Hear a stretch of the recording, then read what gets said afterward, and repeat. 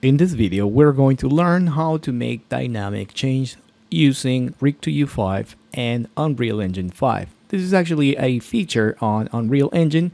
However, I'm going to show you how I set up the skeleton, or rather the rig, in Blender so that you can also make your own setup. So here we are with RIG2U5 game rig, and I have set up chest or breasts in bones in this case, and ponytail number 2. I also added a lot of different 2 or 3 hair chains here so that you can also explore the module on your own time.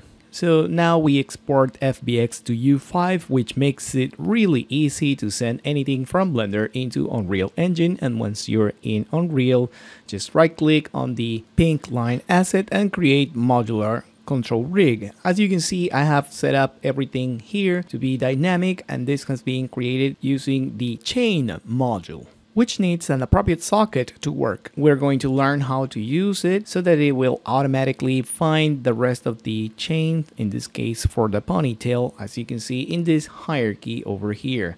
They all need to be children of a higher parent, in this case, in order for us to create these dependencies.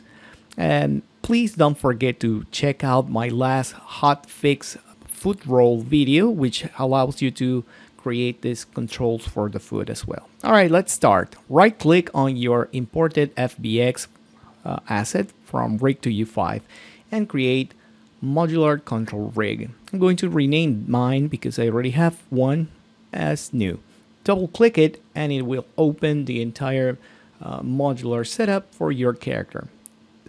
I'm going to grab this spine, this specific human spine, into this socket. Each socket will always describe the hierarchy plus the functions of the control. So this is important. Next, I'm going to drag and drop the neck module on top, and now I have a head control, as you can see right here. From there, we're going to find the ponytail number 2, as we saw in Blender. That is the one that it's going to have a new socket. Please remember, right click, new socket. In this case, this is the one that it's going to receive the chain module. So drag and drop it there, and it will automatically create the entire chain for the hair, for the ponytail.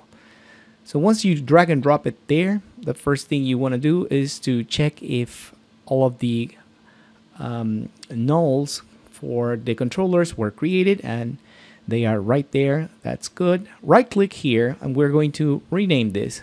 I'm going to call this Ponytail. All right, so that's it. That's basically what you need. So what we want is to move the head control and then drive the dynamic chain. And in order for us to do that, we need to assign a parent. But as you can see, I cannot assign it directly once I have selected, because it is not a child of anyone here in the hierarchy. So what I want to do is to drag and drop it into the neck. Okay, because it's the head, it's part of a neck.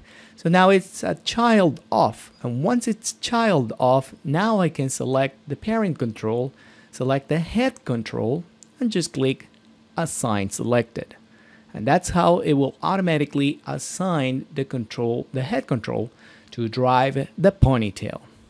So we also see that all of these red controllers were created, and those are going to be driving the hair. So we can offset our dynamic chain.